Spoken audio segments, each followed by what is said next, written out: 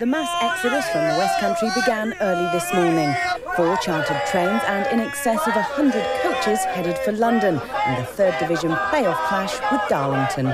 First time we've ever been to Wembley, so that's why I think it's took so many people up who want to go and see Wembley and see Argyle at Wembley. Who's going to score? Little John. How many is he going to score today? 2. Yeah. We wanted it 2 years ago. It didn't happen, and now we're back. Having another bite at the cherry.